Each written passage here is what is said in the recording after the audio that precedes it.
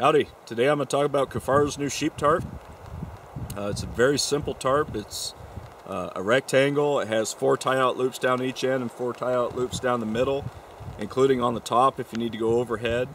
It's got reinforced backers in the middle as well as in the corners so you can put poles in.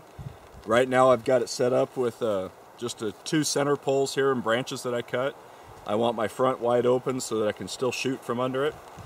It's spring bear season here in North Idaho, and of course in April and May we always have little storms that roll through, so I went ahead and set it up just to protect my gear and you know, give me a place to put stuff to keep it out of the weather. Now this tarp can be used for a lot of different things. I used to carry a USGI poncho for this purpose. The reasons that I want to use it are obviously to give myself a place to, you know, get out of the sun or the wind or the rain, snow, whatever, and still leave my gear set up. You know, it's while long range shooting isn't a fast deal, there's no reason to waste any time if you don't have to. So that's what I like it for.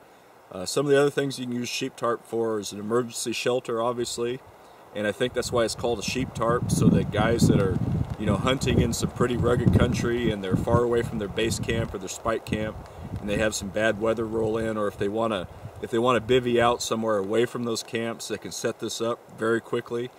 It's, you know, being just a rectangle like it is, it's super simple to set up just about any way you want to. It's small, it's compact, you can put it in a pocket if you need to. It doesn't take up any room, but anyway, that's one way you could use it. You could use it for a survival shelter. You could use it for you know, just a sunshade if you're out on a picnic with the wife or whatever.